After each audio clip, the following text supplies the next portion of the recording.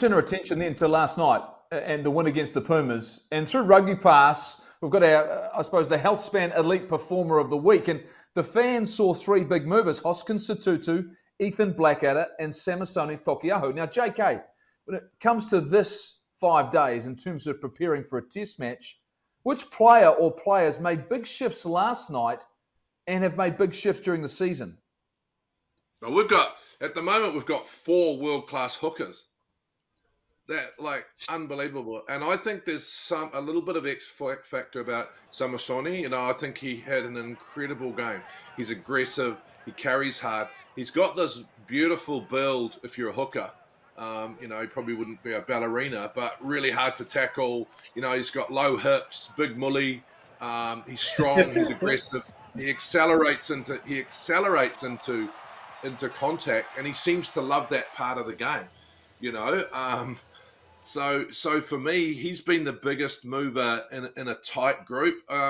Ethan Blackadder, for me, you know, when he got selected, I thought, you know, he's a really hard-working, loose forward, but will he be able to step into the skill set? He's nailed it. I thought he was outstanding.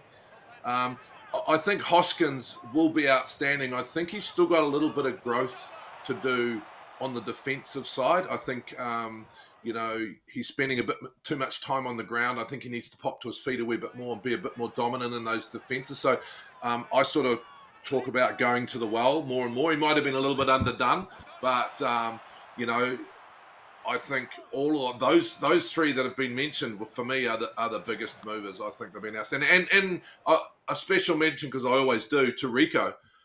You know, to play wing and then swap to centre and start nailing it. You know, that's not as easy as everyone thinks. So I think you got to, you know, drop your hat off to him as well.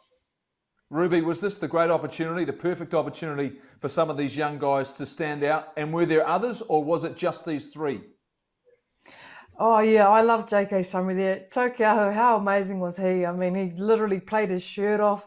And I remember his runs at the beginning of the game. I was like, oh, can he keep this up? And he absolutely did. His passion and his drive didn't drop once throughout that full 80. Geez, Ethan Blackadder for me. I was wondering how he's going to fit in here, because Dalton Papili and Akira Ioane worked so well together. I thought, how's he gonna play this? And he didn't play like Akira, he didn't play like Dalton, he played like Ethan Blackadder.